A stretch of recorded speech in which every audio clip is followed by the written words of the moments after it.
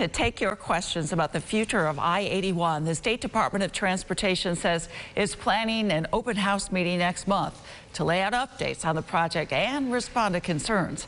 News Channel 9's Jeff Kulikowski just talked with the DOT about it and joins us now. Jeff, what does the DOT hope to get from this public meeting? And Christy, I think a lot of us have been waiting for this first big public informational meeting, so they really want to hear from you, the public out there. As Project Director Mark Frechette said to me, we don't have all the answers, but you know what? They do have a lot. So they'll go over much of what's in the 15,000-page draft design report and draft environmental impact statement. There'll be some new information they'll present there. Traffic info, he says, especially.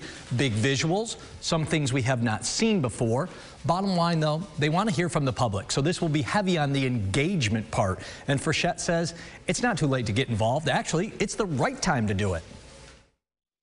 People should try to get involved because by hearing their comments related to the pros and cons will really help to enhance the community grid alternative, and DOT wants to have the best project possible.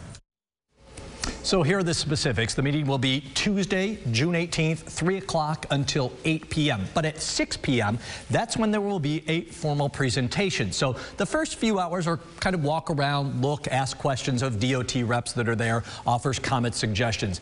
Then at 6, Frechette will give about a 30-minute presentation, but then just to open it up to the public.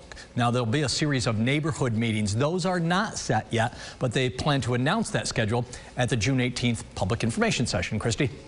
Thanks for staying on top of that.